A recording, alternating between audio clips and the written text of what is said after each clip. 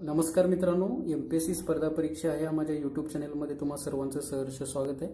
आज आपण भारतीय राज्यघटना म्हणजे इंडियन कॉन्स्टिट्यूशन्स आणि ती भारतीय राज्यघटना लक्षात ठेवण्याच्या काही सोप्या पद्धती आपण पाहणार आहोत। यामध्ये कोणत्याही ट्रिक्स नाही आहेत किंवा यामध्ये कोणतेही पाठांतर वगैरे आपल्याला करायचं नाहीये। जर आपण पाहिलं तर भारतीय राज्यघटना ही 1 ते 395 अशी त्यांची विस्तृत अशी कलमं आहेत। आता ही सर्व कलम लक्षात राखताना आपला गोंधळ उठतो, त्यामुळे ह्या कलमांना लक्षात कसं ठेवायचं, ज्याला आपण इंग्लिशमध्ये आर्टिकल म्हणतो, मराठीमध्ये कलम असं म्हणतो। तर ही भारतीय राज्यघटना एकूण 22 भागामध्ये डिवाइड केलेली आहे। जर तुम्ही पाहिलं याच्यामध्ये तर याच्यामध्ये एकूण 22 भागामध्ये ही सर्व आर्टिकल्स डिवाइड केलेले आहेत। त्यामुळे आपल्याला हे पार्ट्स लक्षात ठेवणं गरजेचं आहे, म्हणजे भाग लक्षात ठेवणं गरजेचं आहे। ठीक आहे, तर आता हे पार्ट्स लक्षात ठेवण्याच्या पण काही पद्धती आहेत बघा। तर एकूण 22 भाग आहेत, तर 22 भागामध्ये 395 आर्टिकल्स डिवाइड केलेले आहेत। पण सुरुवातीला 395 आर्टिकल्स ही होती, पण कालांतरानं जेव्हा त्याच्यामध्ये घटना दुरुस्त्या झाल्या तर त्याच्यामध्ये भरपूर कलम ऍड होत गेली। म्हणजे जसं की कलम 21A आहे पहा, ठीक आहे, किंवा 39 मध्ये परत ABCD अशी कलम ऍड होत गेली, किंवा 48A किंवा 371 ABCD अशी कलम ऍड होत गेली। तर ही सर्व कलम ऍड झाल्यानंतर आपल्याला एकूण जी संख्या आहे भारतीय राज्यघटनेतील ती आहे 450। म्हणजे कलम 395 पर्यंतच आहे, पण त्याच्यामध्ये डिवाइड होत गेले सर्व कलम। ठीक आहे, त्यामुळे आपल्याला हे लक्षात ठेवणं गरजेचं आहे। आता आपण पाहूया की एकूण 22 भाग आहेत ते कसे लक्षात ठेवता येतील आपल्याला। तर सुरुवातीचे काही पार्ट्स आपण पाहणार आहोत। तर पार्ट नंबर 1 जर तुम्ही पाहिला तर तो आहे युनियन। युनियन म्हणजे यू, ठीक आहे। त्यानंतर त्याची एकूण 3 कलम महत्वाचे आहेत। कलम 1 म्हणजे जसं की भारत हे एक संघराज्य असेल, भारत हे काय असेल, संघराज्य। आपण म्हणतो की India is the nation which is a union of the all the states, बरोबर आहे ना, union of the all the states. दुसरा आहे जर भारताबाहेरचा काही एखादा प्रदेश असेल तर तो भारतामध्ये विलीन करण्याची तरतूद म्हणजे कलम 2 मध्ये सांगितलेलं आहे। म्हणजे जसं आता बांगलादेशमधले काही प्रदेश भारतामध्ये आले बघा, किंवा भारतातील काही प्रदेश बांगलादेशमध्ये दिले गेले काही 100व्या घटना दुरुस्तीनुसार, तर ते आपण याच्यामध्ये पाहतो। ठीक आहे, तर आपल्याला ते माहित पाहिजे की भारताबाहेरचा प्रदेश भारतात विलीन करण्याची तरतूद या कलम 2 मध्ये सांगितलेलं आहे। आता 3 मध्ये बघा, भारतामध्येच नवीन राज्य, ठीक आहे, निर्माण करणे किंवा त्यांच्या सीमा बदलणे, तर याच्या ज्या तरतुदी आहेत त्या कलम 3 मध्ये सांगितलेल्या आहेत। म्हणजे आपल्याला ऑब्जेक्टिव्ह महत्वाचं आहे, नवीन राज्य, सीमा, संघराज्य, नवीन प्रदेश, भारताच्या बाहेरचा नवीन प्रदेश भारतामध्ये समाविष्ट करणे, ते म्हणजे कलम 2। ठीक आहे, काही अवघड नाही वाटत। दुसरा आहे सिटीजनशिप, पार्ट 2 म्हणजे सिटीजनशिप। सिटीजनशिप मधलं सी महत्वाचं आहे। सिटीजनशिप म्हणजे नागरिकत्व। तर आपल्याला भारतामध्ये नागरिकत्व कसं मिळतं, काहींना जन्मानं मिळतं, काहींना परदेशातील लोकांना जर भारतात यायचं असेल तर त्यांच्या संबंधी वेगवेगळे कायदे आहेत, नियम आहेत नागरिकत्व प्राप्त करण्यासाठीचे, तर ते आपण लक्षात ठेवणं गरजेचं आहे। त्यानंतर बघा मूलभूत हक्क म्हणजे फंडामेंटल राईट्स, तर त्याच्यामध्ये जे सांगितलेले आहेत ते 12 पासून 35 पर्यंत आहेत। ठीक आहे, त्यानंतर बघा डिरेक्टिव्ह प्रिन्सिपल म्हणजे काय, मार्गदर्शक तत्व, ती आहेत 36 पासून 51 पर्यंत आहेत। ठीक आहे, त्यानंतर मग 4A मध्ये अजून परत डिवायडेशन होत जातं। मग ते येतं की आपल्याला जशी मार्गदर्शक तत्व आहेत, मूलभूत हक्क दिलेले आहेत, त्याचप्रमाणे आपल्याला काही कर्तव्य पण पार पाडावी लागतात, ती मग 4A मध्ये येतात। तर आता हे लक्षात कसं ठेवायचं, तर बघा, you can fly directly from what, United states.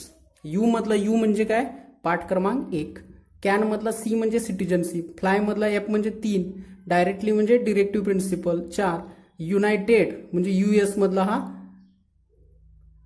5, sorry हे एफ म्हणजे 4A हा 5 आणि हा 6।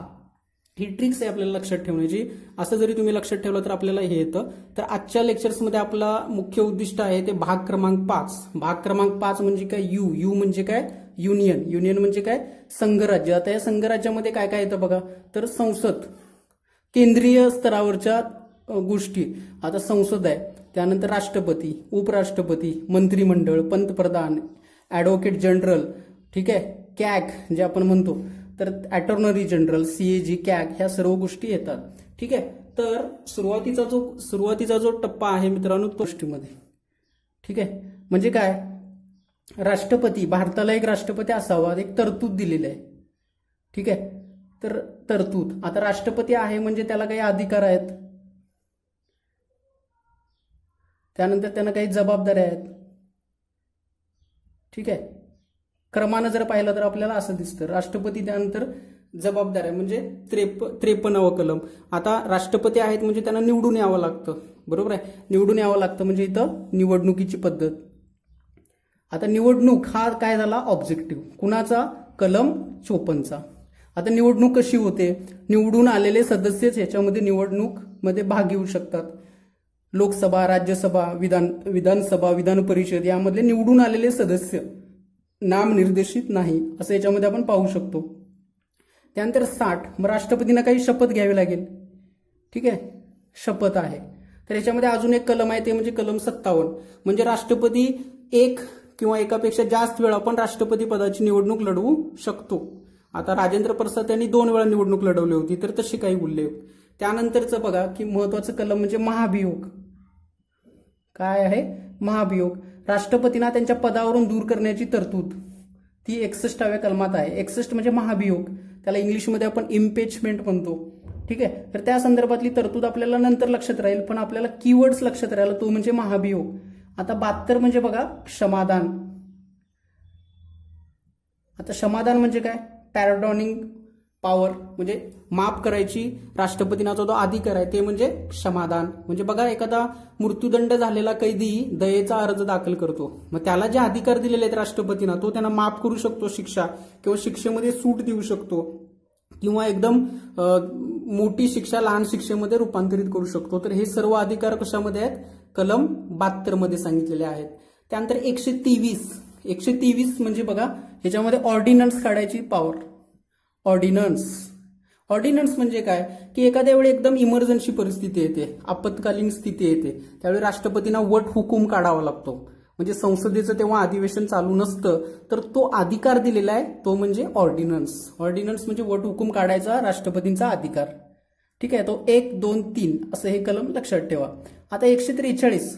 आता काय होतं, अनेक वेळेला राष्ट्रपतीला अनेक घटनात्मक बाबीमध्ये किंवा बिकट परिस्थितीमध्ये सर्वोच्च न्यायालयाचा सल्ला घ्यावा लागतो. ओके.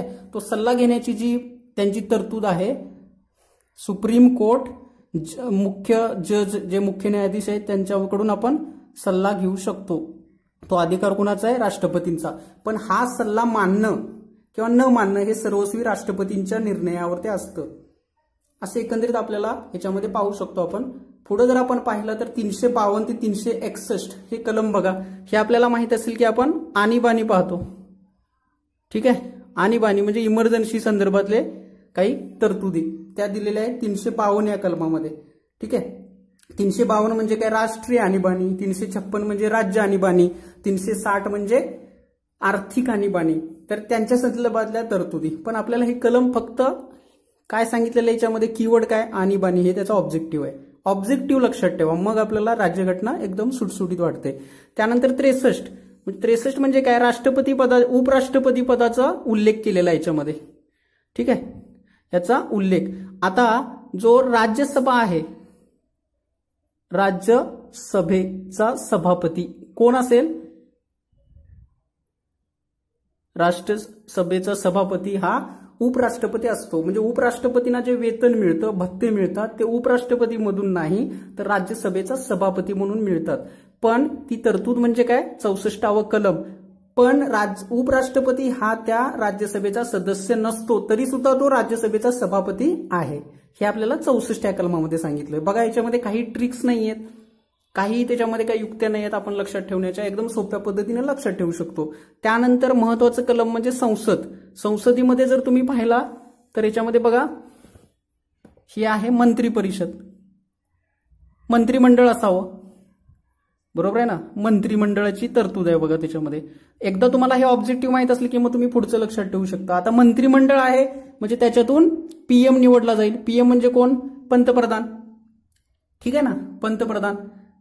त्यानंतर 79 म्हणजे बघा तुम्ही संसद. संसदेची व्याख्या केलेली आहे, संसद असावी. संसद आहे म्हणजे त्याच्यामध्ये 2 सभागृह आहेत. संसद आहेत म्हणजे 2 सभागृह आहेत. एक आहे वरिष्ठ सभागृह आणि दुसरं आहे कनिष्ठ सभागृह. जे वरिष्ठ सभागृह असतं राज्यसभा. राज्यसभा आणि कनिष्ठ सभागृह असतं बघा लोकसभा. मग आता राज्यसभेची रचना कशी असेल, लोकसभेची रचना कशी असेल, त्याचे सदस्य किती असतात. ठीक आहे, राज्यसभेचे सदस्य 245 असतात, त्यातले काही 238 असतात बघा. काही नामनिर्देशित असतात, काही नामनिर्देशित नसतात. अशी निवडून येण्याची पद्धत. मग लोकसभेचे पाहिले तर आपल्याला लोकसभेचे पाहता येतात की किती सदस्य आहेत, 545. त्याच्यामध्ये काही नामनिर्देशित असतात. ही रचना आहे एकंदरीत 80-81 याच्यामध्ये. त्यानंतर जर आपण पाहिलं 100, तर हे कलम महत्वाचं आहे. 100 कलम बघितलं आपण तर 100 मध्ये तुम्ही असं फक्त लक्षात ठेवा की हे 50-50 आहे. म्हणजे काय, 50+50 100. जेव्हा एखाद्या विधेयकावरती किंवा एखाद्या मोठ्या सरकारच्या निर्णयावरती संसदेमध्ये एकमत होत नाही आणि समजा समसमान मतं पडलेली आहेत, त्यावेळी लोकसभेचा जो सभापती आहे,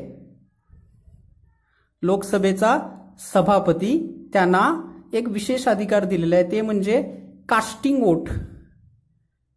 कास्टिंग वोट ज्याला आपण म्हणतो काय, निर्णायक. आपण काही वेळेला काय करतो की जेव्हा समसमान मतं पडतात त्यावेळी आपण टॉस उडवतो. तसंच काहीसे निर्णायक मत देण्याचा जो अधिकार आहे 100 कलमाखाली, तो येतो लोकसभेच्या सभापतींना. ठीक आहे ना. तर लोकसभेचे सभापती असतील तर याच्यामध्ये काही यांना संसदेला काही विशेष अधिकार आहेत. विशेष अधिकार ते कशामध्ये सांगितलेलं आहे, कलम 105 मध्ये. प्रिव्हिलेज ज्याला म्हणतो आपण, तर ते. त्यानंतर बघा 108. आता 108 लक्षात ठेवायची सोपी पद्धत म्हणजे आपल्याला प्रत्येक धर्मामध्ये बघितलं असेल तर श्री 108, श्री 1008 असं आपण लिहितो किंवा पाहतो. ठीक आहे ना. तर त्याच्यामधले 108 म्हणजे जर तुम्ही पाहिला तर बघा, जेव्हा एखाद्या धर्मातील स्वामीजी आहेत तर ते भल्या मोठ्या अशा भक्त समुदायांना संबोधित करतात. मग ते काय करतात, त्यासाठी एक अधिवेशनच म्हणू आपण त्यांना बसवतात किंवा ती सभा असते असं म्हणू. म्हणजे ते काय झालं, संयुक्त अधिवेशन. संयुक्त अधिवेशन. संयुक्त अधिवेशन बोलवण्याची जी तरतूद आहे लोकसभेच्या सभापतीकडे, ती तरतूद म्हणजे संयुक्त अधिवेशनाची हे. ठीक आहे. तर 108 असं लक्षात ठेवू शकतो. म्हणजे ती पॉवर आहे राष्ट्रपतीची, पण त्या संयुक्त अधिवेशनाचं जे अध्यक्षपद आहे ते जातं लोकसभेच्या सभापतींच्याकडे. ठीक आहे. आता संयुक्त अधिवेशन आहे म्हणजे आपण असं म्हणू की त्या स्वामीजींना आपल्याला काही दक्षिणा द्यावी लागेल. दक्षिणा म्हणजे धन. धन म्हणजे तिथं धन विधेयक अशी त्याची तरतूद आहे. धन विधेयक तुम्हाला 110 मध्ये मिळेल. ठीक आहे. आता धन विधेयक आहे म्हणजे आपल्याला काही त्याच्यासाठी तरतूद करावी लागेल. धन विधेयक मांडायचं आहे म्हणजे ते त्याच्यासाठी आपण आलं बजेट. ठीक आहे ना. बजेट हा शब्द. आता ज्या गोष्टी बजेटमध्ये कव्हर होत नाहीत त्यांना आपण म्हणतो लेखानुदान. काय आहे ते, लेखानुदान. ठीक आहे. याच्यातलं जे कव्हर होत नाही ते याच्यामध्ये येतं. ठीक आहे. पण बजेट हा शब्द काही राज्यघटनेमध्ये नमूद केलेला नाहीये. त्याला अॅन्युअल फायनान्शियल स्टेटमेंट असं म्हटलं जातं. त्यानंतर 117 म्हणजे काही वित्त विधेयक मांडतात बघा. वित्त विधेयक. वित्त विधेयक. त्यामुळे लक्षात ठेवताना असं लक्षात ठेवा, 110, 117, 112, 116 मग सोपं जातं. 100 म्हणजे 50-50 टॉस उडवणे. 105 म्हणजे विशेष अधिकार काही आहेत. 108 म्हणजे संयुक्त अधिवेशन बोलवणे. ठीक आहे. तर हे एकंदरीत असं आहे. त्यानंतर जर आपण पाहिलं तर याच्यामध्ये बघा, तर 76 हे एक कलम आहे. 76. त्यानंतर 148. 76 म्हणजे बघा कॅग. आणि याच्यामध्ये बघितलं तर अटॉर्नी जनरल आणि कॅग यांच्या संदर्भात येतो. 76 आणि 48 हे कलम जर पाहिलं तर कॅग आणि अटॉर्नी जनरल. ठीक आहे. त्यांच्याबद्दलचे काही आहेत. म्हणजे कॅग म्हणजे काय, जर ते मोठे मोठे घोटाळे असतात ते उघडकीला येतात बघा. 2G स्पेक्ट्रम किंवा कोलगेट घोटाळा किंवा सध्याचा म्हणजे राफेल मुद्दा पण चर्चेत आहे, तर त्या संदर्भाचं जे ऑडिटिंग होतं ते अधिकार आहेत कॅगना दिलेले. Attorney general. ठीक आहे. अटॉर्नी जनरल म्हणजे भारताचे महान्यायवादी. भारतातर्फे किंवा केंद्र सरकारतर्फे ज्या वकील मांडले जाते, वकिली केली जाते, केंद्र सरकारची जिथं बाजू मांडली जाते ते म्हणजे कॅग आपले अटॉर्नी जनरल असतात. मग त्यांच्या संदर्भातल्या काही तरतुदी याच्यामध्ये सांगितलेल्या आहेत. जर तुम्ही याच्यामध्ये पाहिला तर बघा, पार्ट्स लक्षात ठेवणं खूप महत्वाचं आहे. पार्ट्स त्यानंतर 5वं कलम 5वा भाग, त्यामध्ये काही महत्वाची कलम. एकदा तुम्ही ऑब्जेक्टिव्ह लक्षात ठेवला की मग तुम्हाला कलम लक्षात ठेवणं सोपं जातं. पहिली बेसिक टेप ऑब्जेक्टिव्ह काय सांगितलंय 63 मध्ये, उपराष्ट्रपती. 64 राज्यसभेचा सभापती असतो तो. संसद. 74 मंत्रिमंडळ. किंवा 72वा कलम बघा, क्षमादान. एकच कीवर्ड आणि त्याच्या पुढे आपल्याला संपूर्ण लक्षात राहील. हा पार्ट पहिला आहे. पुढच्या 2 पार्ट्समध्ये आपण उरलेली भारतीय राज्यघटना कव्हर करू शकतो. माझी परत एकदा कळकळीची विनंती आहे की राज्यघटना करायची असेल तर सुरुवातीला त्याच्या ऑब्जेक्टिव्ह लक्षात ठेवा प्रत्येक पार्टचे. ठीक आहे. माझं लेक्चर आवडलं तर प्लीज सबस्क्राईब आणि तुमच्या मित्रांमध्ये शेअर करायला विसरू नका. थँक्यू.